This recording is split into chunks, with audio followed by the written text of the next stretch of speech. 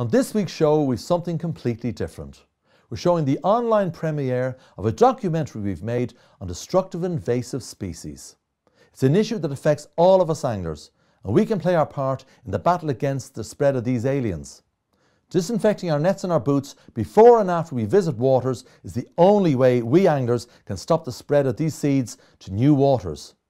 Virkon is the recommended disinfectant, and if you Google it, you'll be able to find your local supplier. Now next week, we have our Christmas special. We'll be having lots of fun and Christmas crackers. We'll be announcing the winner of our pixelated photo competition, and it's your last chance for 2014 to be in with an opportunity to win some great prizes. So go to Talk.TV to upload your photos.